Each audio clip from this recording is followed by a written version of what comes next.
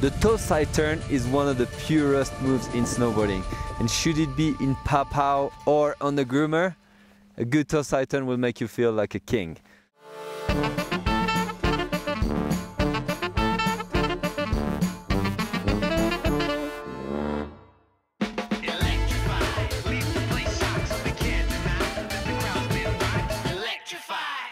So there are 3 phases to the toe side turn.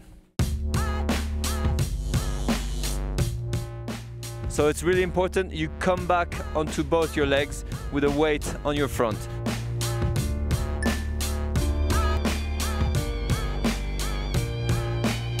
Your shoulders and your hips 90 degrees from the board. You're gonna start to put pressure gradually, and you start bending your knees and pushing your hips forward. Like this, you do this movement. Wookie, wookie. Let your weight go gradually towards the tail of the board and leave your upper body as steady and straight as possible.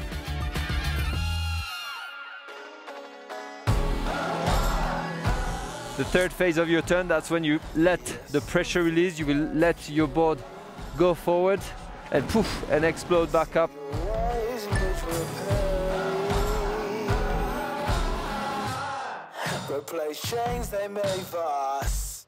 So one of the big rules of turning in snowboarding is to always have your upper body and your lower body separated.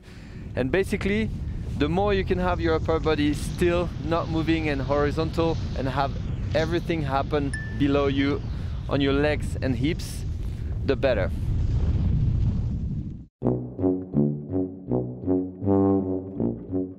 The big mistake not to do is to come with your upper body like this, legs straight, upper body. That's the mistake that everybody does, including myself.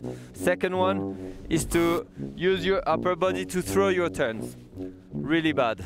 And then the third one is to start your turn low and push through your turn instead of bend down. So these are the 3 common mistakes. A good toe side turn will give you the stability to ride fast and the confidence in any kind of terrain. So now it's your turn. You know how to master the toe side turn, so go and slash it, power turn it, carve it, whatever you like. But remember that this is the essence of snowboarding, so you need to enjoy every bit of it.